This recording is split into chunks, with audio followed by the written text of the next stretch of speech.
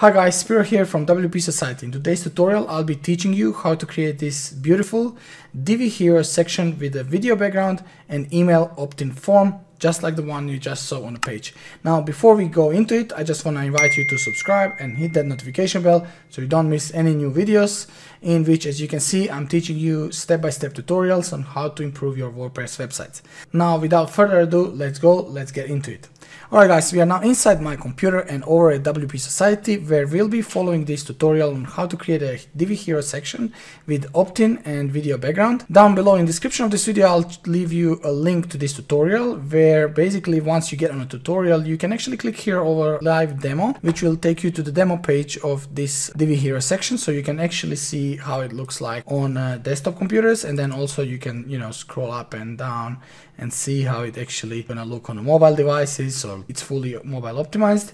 Now, for the lazy ones, you can also click here on a download icon, which will take you to the blog on Divi, where you can actually get single click download for just $5. So for the lazy ones, just go over here, click add to cart, purchase this Divi Hero section. For the ones that wants to get their hands dirty, let's go back to the tutorial and let's get this done. So we'll go into this Divi exercise page, where we'll be creating a single row column email, and then we're gonna add this email module, insert text module, and then we also want to insert code module. I'm gonna go into this wire view option. Now, first thing that we want to do is we want to add this custom CSS class. To add a class, just copy cag-hero-section and go over this gear icon in blue, which is section settings, and then go into the advanced CSS ID and classes, and then inside the CSS class add CAG hero section, then click here save. Next we're gonna edit email opt-in. Actually, there is one thing before that. We want first to copy custom CSS snippet into our code module. So let's just select it all, right click, copy, and then go over here, gear icon on a code module, and then just paste these settings. And now let's go back to the email opt-in. Inside email opt-in settings, we first need to put these 8 settings, which are all content settings, as you can see here in tutorial. So basically title, button, body, then a service provider. You want to select your email service provider, connect your email account to get this fully working. So you want to add an action. I prefer redirection to the custom URL. You want to add redirection URL, and you want to remove a background because by default Divi has this ugly blue background. So basically over here, email opt-in, I'm just gonna copy paste these settings.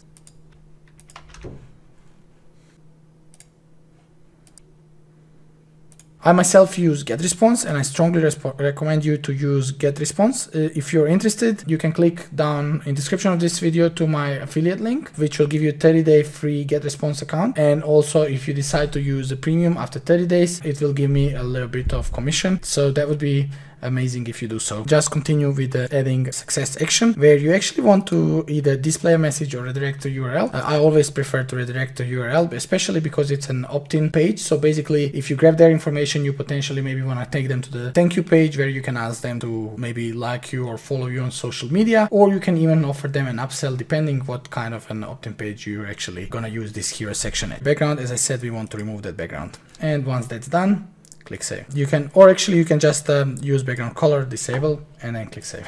Even better. Next thing is if we go to the tutorial, we actually want to go to email opt-in settings under design, and there'll be quite a few changes that we have to do. So let's go into design, and we'll start with the layout.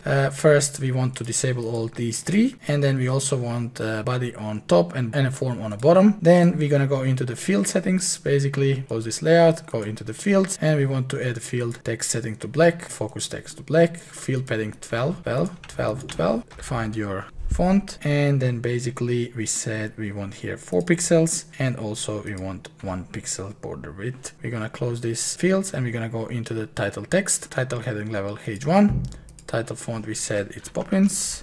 So we said this will be bold, center aligned, and then we said 52 on desktop, 44 on tablet, and 32 on mobile. So 52 here, click here on this mobile icon, and then you want to click on a tablet. We said 44, and then on the phone we said 32. Title line height is 1.1. That's pretty much it. Now we can close this one. I'm gonna go into the body text. It's open this one. So center aligned 18, 16, and 14. Save again, and then we're gonna go into the button, and we want to use a custom styles for our button, and then on a tablet it's going to be 16, and then if you click here on the mobile phone, it's again 16 automatically.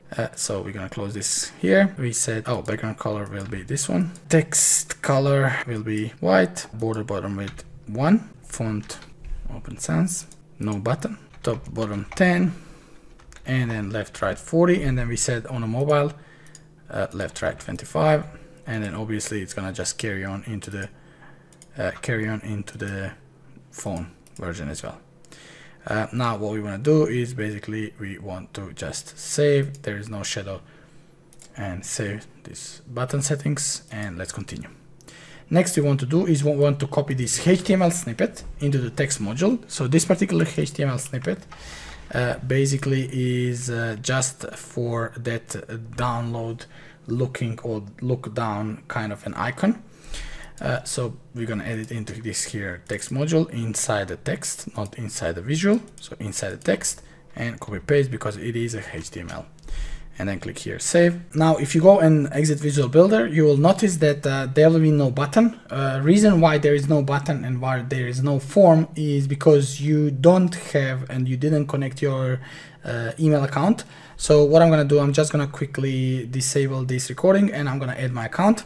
So I'm going to go inside this settings, email opt-in settings, and then inside an email account, inside the get response, I'm actually going to click here add, and I'm going to add my account and connect my API key. And now when I've connected my get response account, I can select the list. And for example, I'm just going to select the WP Society list for particular tutorial, and then I'm going to click save and save. And basically, if we go and exit Visual Builder right now, if we go and click exit Visual Builder, it will take us to the Divi exercise page where we're gonna have a fully working email opt-in form, Divi hero section. Just video background is missing, and to add a video background, we want to go into the section settings, we want to go into the background, and then inside the video, we want to add the background video MP4, and you can here go upload file, you can find any videos in the media library, or you can insert it through URL. I'm just gonna use this default Divi video background, and I'm gonna click save, I'm gonna refresh, and that's gonna actually load fully working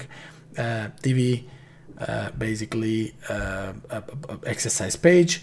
This is exactly what we've seen in a demo page, and then if we open this up on the side, we can see that this is fully mobile optimized Divi hero section with a video background and email opt-in form connected to the get response, fully working.